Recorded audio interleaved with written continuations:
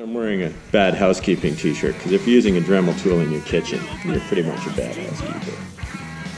Alright, so what I'm doing is, you see these little plastic tabs there.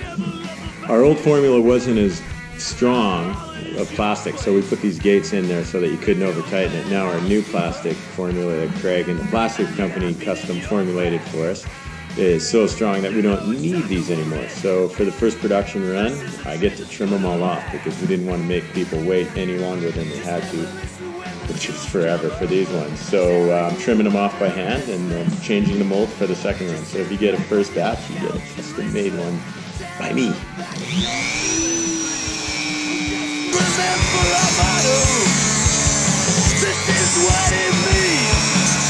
A bad housekeeper has one rule of thumb.